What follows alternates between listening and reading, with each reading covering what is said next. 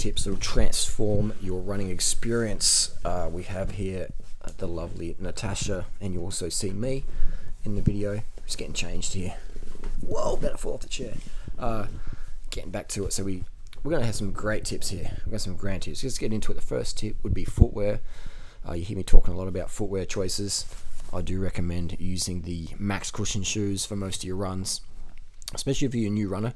You can see us running here in Ultra Paradigms, not sponsored, but I find them a max cushion shoe quite good. There's another good shoe called the Ultra Escalante. I'm a big fan of the zero drop shoe. It just allows a more natural. We'll talk about diet as well in this video. This is going to be the best video you're ever going to see on running, unless you've seen one of my other videos.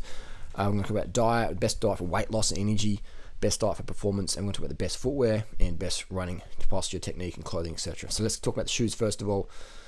Zero drop, I'm a fan of that. I'm a fan of getting some zero drop shoes. Put them in your rotation. Maybe don't do all your miles straight away in them. Ease them into your rotation. Get your Achilles and your calves stronger, more toned, etc.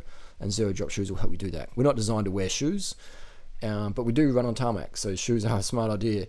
But we're not designed to run in shoes that have a heel lift. So I'm a big fan of zero drop, and that wide toe box really does help. The foot splay, the foot spread, so you can stretch it out, give it a nice good stretch on those little tootsies on those feet there. So that's the Ultra Paradigm, Ultra Escalante, Ultra Olympus, my favorite 3 shoes ever. And I'll do some more review videos on that one. So that's the footwear done.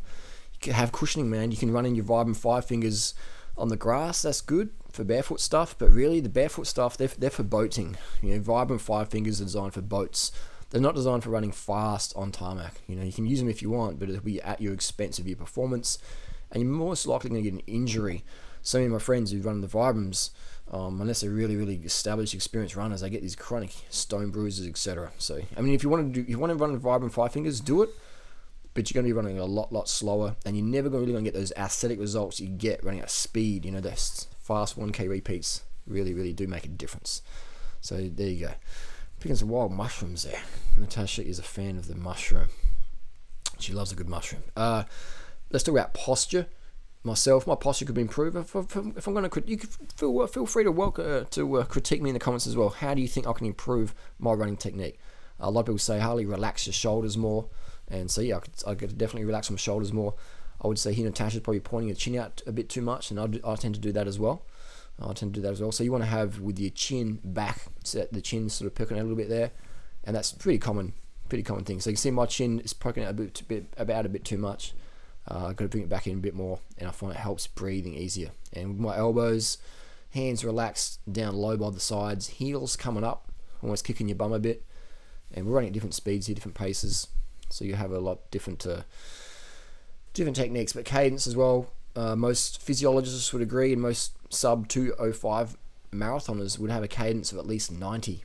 So I try and have that high cadence. If you watch my cadence there, if I'm going slow or fast, I try and have the cadence around 90, and having a little cadence meter can help with that. I have my shoulders, trying to have relaxed as possible, and I try and minimize the upper body rotation. And there we go there. So Natasha got that really nice running physique there, those long legs.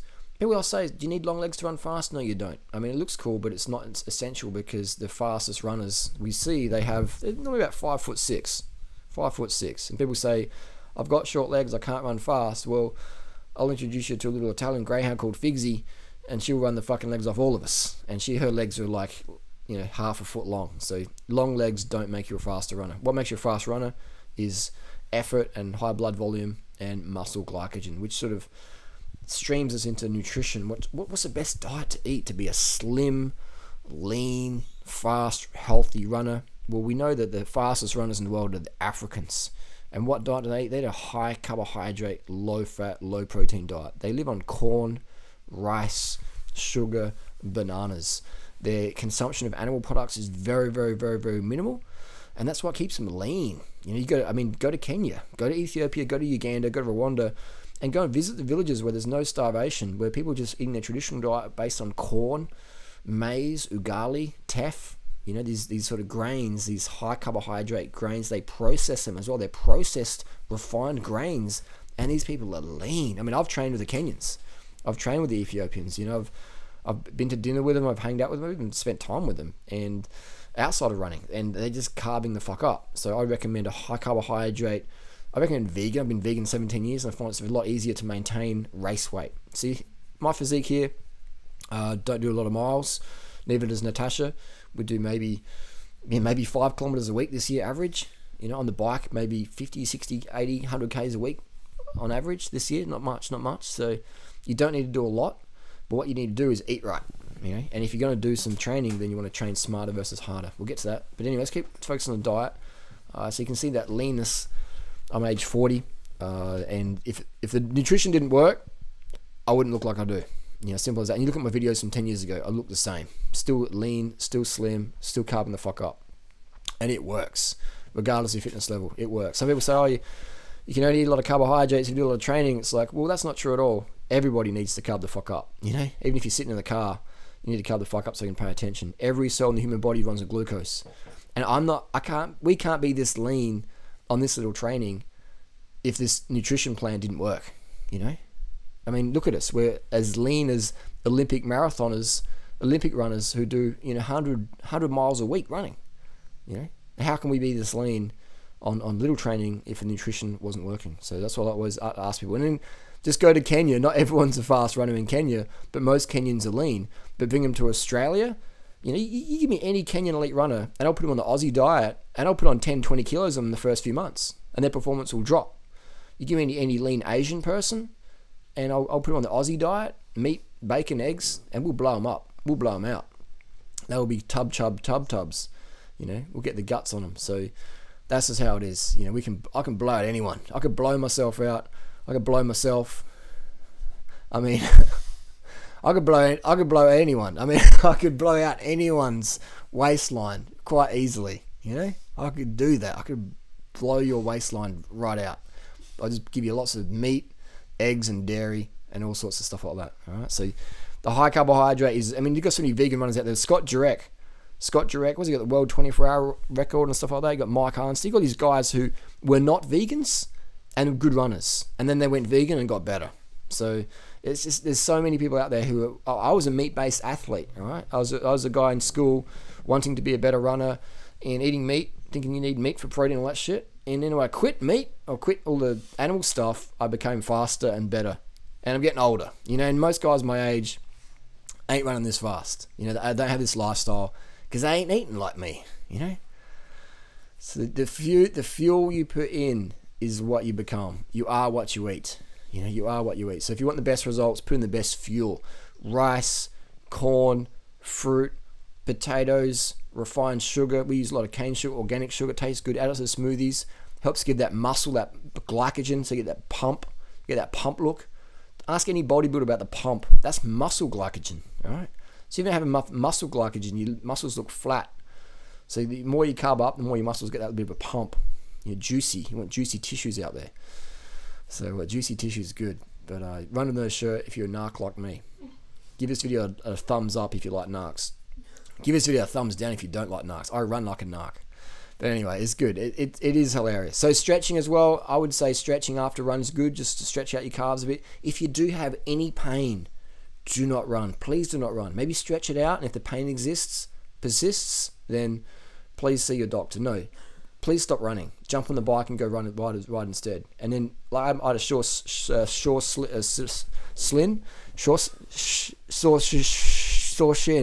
I had a sore shin. Yeah, some of the words don't come out. I had too many pingers today, too much Sprite powder. Some of the words don't come out too clear right now at my age. Alzheimer's is kicking in.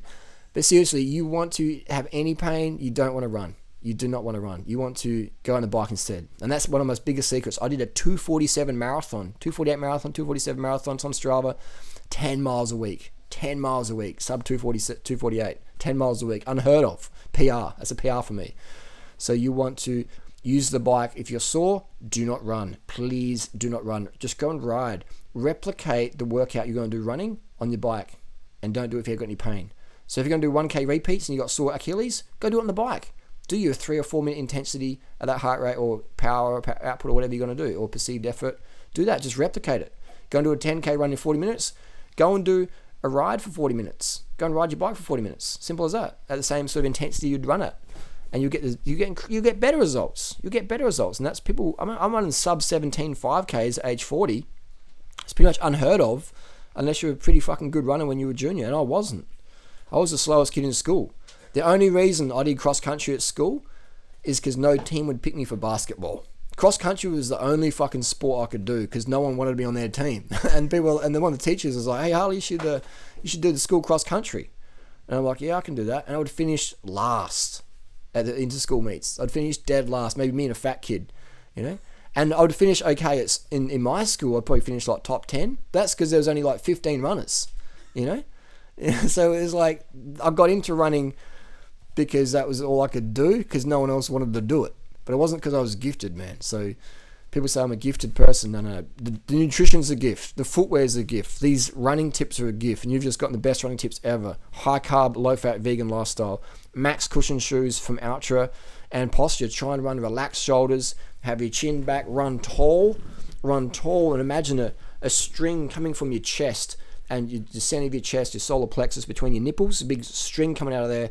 And it's just pulling you along on the road. Just imagine that, just pulling you along, shoulders back, chin in, run tall, run like a robot, relax shoulders, relax hands like you got two butterflies in there, and keep that body. Avoid boxing. You don't want to be having your shoulders left right. You just want to be like running like a robot. Watch some of the Kenyans running on the YouTube there. You can even see my form is pretty good and Tasha's pretty good there as well. If you have any critiques, hey, I'm always open to learning better things when it comes to form. I know my nutrition is unknockable, but form, I'm always looking for more tips on form because I am a pretty relatively new runner in terms of running faster there. So there you go. That's the best tips you're going to get. Nutrition, high carb, vegan, fuels the blood cells, red blood cells. That's what it's all about. EPO, all these blood doping stuff. It's red blood cells. And what does red blood cells live on? Glucose.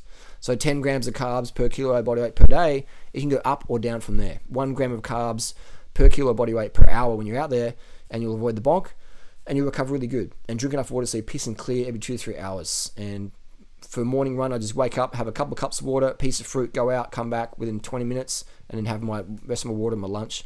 You got any questions? Get a copy of my ebook. It's in links below. We'll see you on the road. If you have any more running questions, hit us up in the comment section down below. Thanks for watching.